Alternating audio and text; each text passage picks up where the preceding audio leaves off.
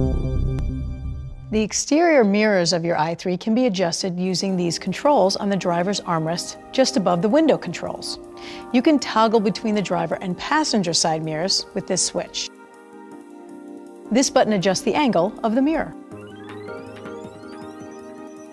Now, to help with parallel parking, your i3 is equipped with an automatic curb monitor feature.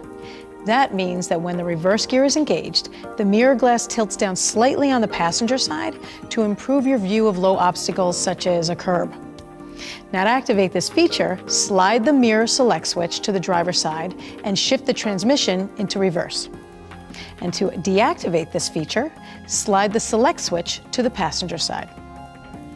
Another special vehicle feature is automatic cornering adjustment. Check this out. During cornering in the direction of the passenger, the mirror glass is turned so that the area to the side of the driver can be seen better. Now, to activate this, slide the mirror changeover switch to the driver's side position. You're going to want to see your owner's manual for some safety considerations as well. The exterior mirrors can be folded in or out by pressing this button next to the mirror selection switch, as long as your speed is less than approximately 15 miles per hour. Now, this is a good feature to use in car washes or on narrow streets. If the mirrors are folded in, they will automatically fold out at about 25 miles per hour. The automatic dimming rear view mirror uses photocells in the mirror glass and on the back of the mirror to reduce that dazzle effect when driving at night.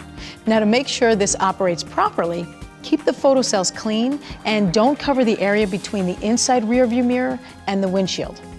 Also, don't affix any kind of stickers or labels to the windshield directly in front of the mirror.